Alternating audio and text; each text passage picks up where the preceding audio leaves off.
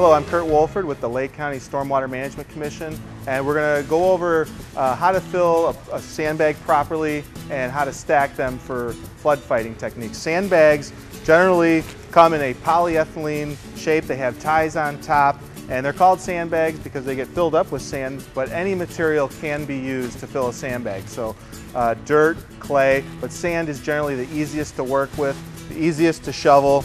When it's full to the top, it can weigh up to 70 pounds and it doesn't compact right in the wall. So you only want to fill the sandbag up halfway to 2/3. The ties on the top don't necessarily need to be used. If you're going to be filling sandbags on site and they're going to be placed immediately, you don't necessarily need to use the ties. The ties do become effective if you're going to pre-fill bags and have them ready and transport them. Filling sandbags is a physically and mental arduous process. It can take a long time depending on how large of an embankment you're going to construct. So proper lifting techniques are critical. The person holding the bags doesn't want to be leaning over and using their back too much. They can sit down or kneel on the ground. Use your legs to lift, don't use your back. Other safety precautions, you want to dress for the environment. If it's going to be cold, dress in layers so you can take off clothing. If it's sunny out, you want to wear a hat, wear sunscreen, and stay hydrated, have food available. Gloves are important because your hands are going to get raw, might get blisters. Holding these bags, holding the shovel, good pair of gloves will help you a long way. This here is an overfilled bag. You don't want to overfill the bag. First, it's very heavy. You're going to have other volunteers helping out.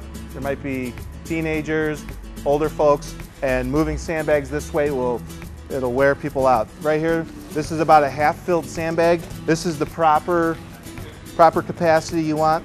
It's easy to manage. It's also better to place because when you lay it on the ground, you'll be able to pack it down. When you have a full bag, it's hard to compact and form into place. When placing the sandbag, you want to fold over the flap, but leave some room in there so the sand can move around. Then drop it into place using the weight of the sand to help compact it on the ground. Then use your foot to help tamp down the sandbag into place. When stacking sandbags, you also want to avoid continuous joints.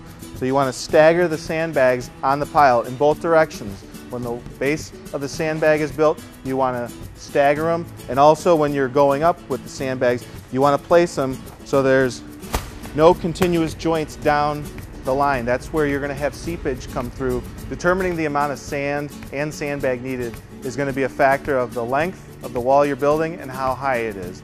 If you're building a larger wall, it's recommended to build a pyramid shape.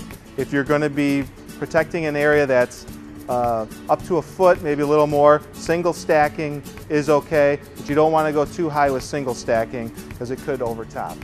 For further information on sandbagging methods and techniques, visit SMC's website.